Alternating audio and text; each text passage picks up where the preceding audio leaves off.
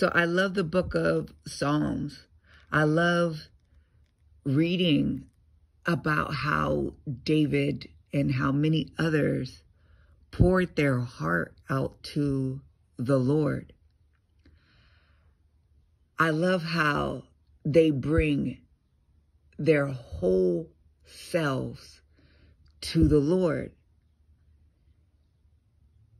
Whenever I am going through anything in life, I know that I can read the Psalms and there's another that shares in that experience. I've had some high highs and I'm able to praise the Lord and worship God, and there's a psalm for that. But I know in my lowest of lows, I can go to the psalm and I can read one that helps me through it. I know when I'm confused, when I don't understand what God's doing, when I'm angry with God, when I am trying to figure out what the Lord is doing and why he won't respond to me, that there's a psalm for that as well. Some people feel so alone in their walks with Christ. And I want to tell you that if that is the case, go to the Psalms. There are Psalms where David is telling the Lord, I'm crying out to you. Why don't you respond? There are Psalms where David is so happy and worshiping the Lord. There are Psalms where David is crying out for help.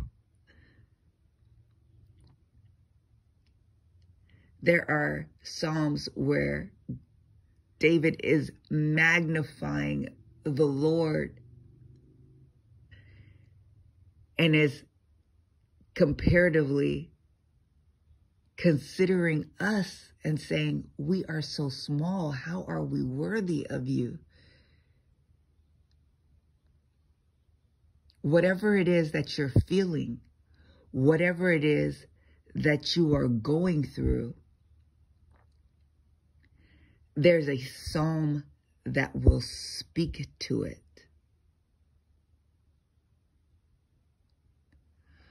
Are you feeling like people don't understand, like people are against you, like people are setting you up for failure?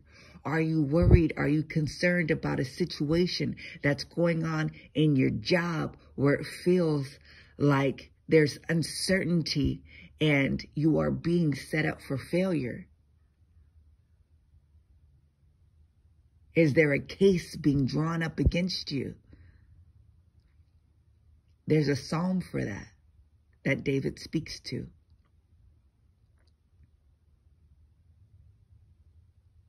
Are you unsure of what God is doing? Do you even feel like at times God is not on your side? There's a psalm for that. You see, David wrote many of the Psalms, not all of them, but many. And he was honest. He was real. He was raw with the Lord. He didn't have a formula for prayer. He didn't have a strategy, a methodology for prayer. He just brought his whole self to the Lord. He just brought everything he had to the Lord.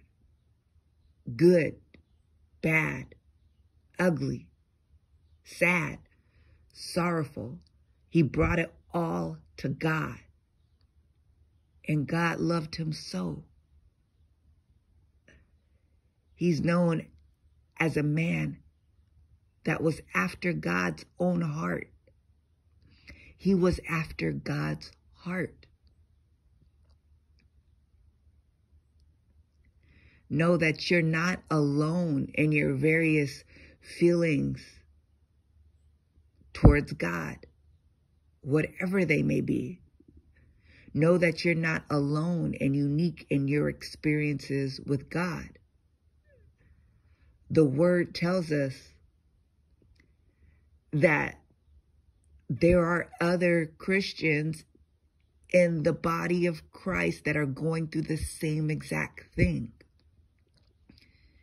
Do you see them? Can you teach them? Can you talk to them? Can you share with them? Can you connect with them? Not always, but you can with David. David is there to show you that you're not alone. Read through the Psalms. Find one that resonates even in your deepest troubles.